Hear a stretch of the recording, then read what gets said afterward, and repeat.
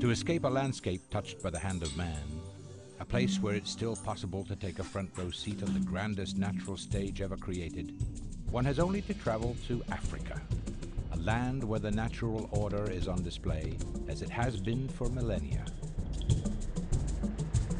That's especially the case in the southern African nation of Zimbabwe. For South African native Doug McNeil, a chance to stalk the planet's grandest beast was an opportunity to step into the food chain in a way few rarely ever experience. Really looking for elephant management bulls. The numbers are getting to an extent where they're going to have to start controlling the elephants' numbers as such, and this is one way to do it, and it produces a lot of revenue for the Conservancy to maintain the good work that's been done here. Taking McNeil on the remarkable journey was Zayne van der Merwe, a young but experienced professional hunter who is no stranger to the perils of dangerous game. Let's go and have a closer look at him, eh? Yeah. We'll go around and have a good look at him. Yeah, the wind's perfect as well. Yeah. Anytime you're hunting a dangerous animal, anything can go wrong, and they're predictable up to a point.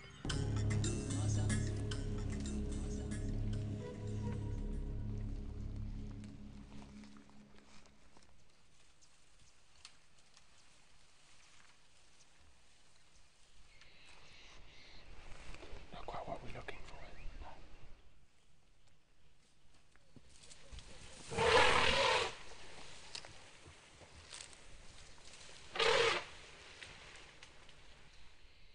Tender. So.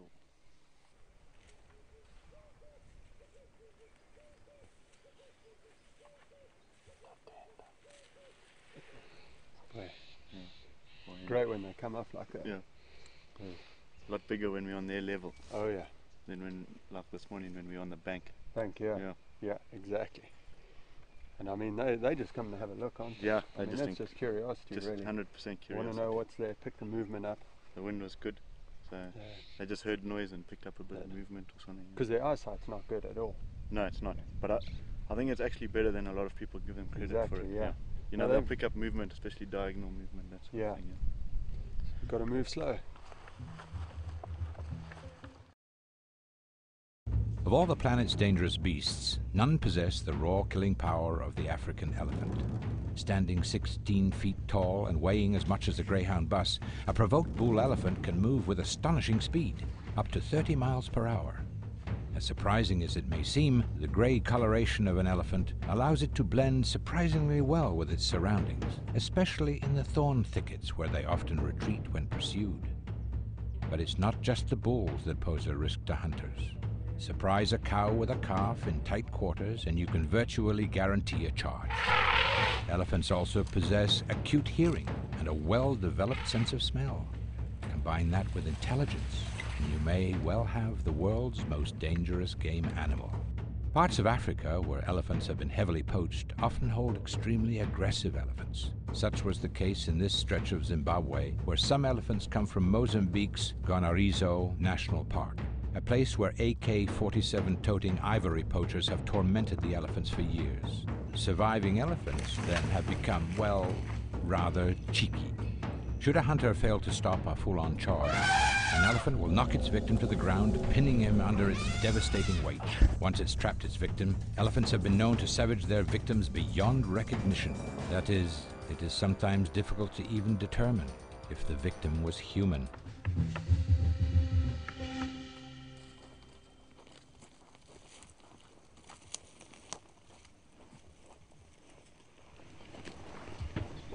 That's an older bull. Yeah, he's older.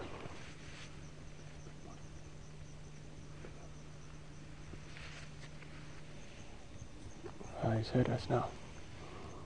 There he goes. Yeah, he's an older bull. You can see the size of him there. Yeah, like he must have got a little bit of a whiff of us. I was saying it's about time for that frosty ale. Yeah, I reckon, I think we deserve it today. Yeah, it's been a long walk and it's nice to see what's at the end of the trail. Yeah, at least we saw what we wanted to see. Yeah. Let's go and get a cold one. Well, sounds for the good. drive home. Yeah, we'll come check here first thing in the morning, look for tracks, and take it from there. The hunters will return to continue haunting the bull until the game of chess reaches a conclusion. be it at the elephant's or the hunter's choosing. Returning to the old bull's tracks at daybreak, it is several hours before the hunters catch up to it again.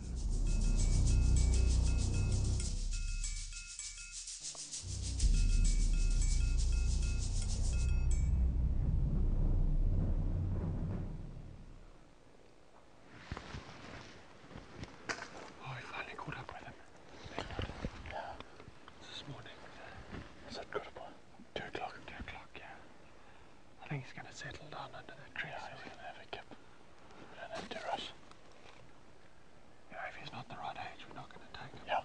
So, we just got to get a bit closer. Yeah. Look for all the signs of an old bull. Yeah. Great.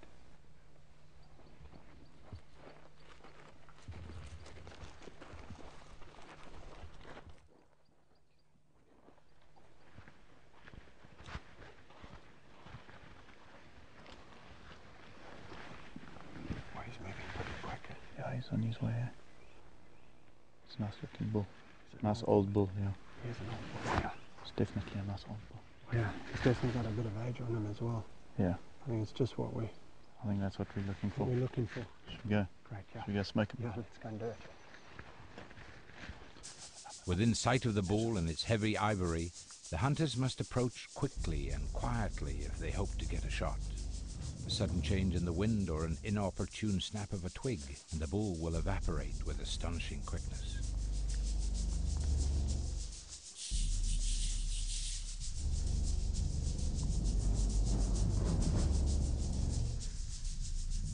It's a roll of the dice as to whether the bull will disappear back into the heavy thorns from where he came, or whether he'll turn and charge in an instant.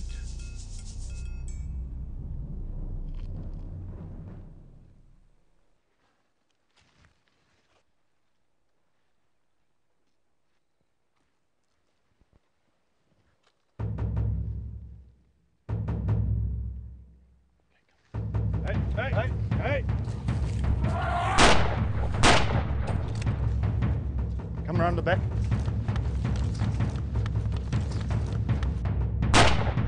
Give him another one. Okay, come around here. Give him one in the back of the head. In the back of the head. Okay. Yeah. Right, well done. Well Thanks done. so much, Zayne. Sure. No, All right. and he didn't give us any time to think at all. He just turned and came. Damn. I mean, I think he heard us coming through. Yeah. And he just almost Decided to come. boy, Oh, before well we done. knew it. Well done. Thanks Good so shooting. much. Whoa. Well, we got up on him and he just turned around and just came straight at us. You know, he picked up that movement, and you know, we didn't expect it at all. So, bit of excitement there.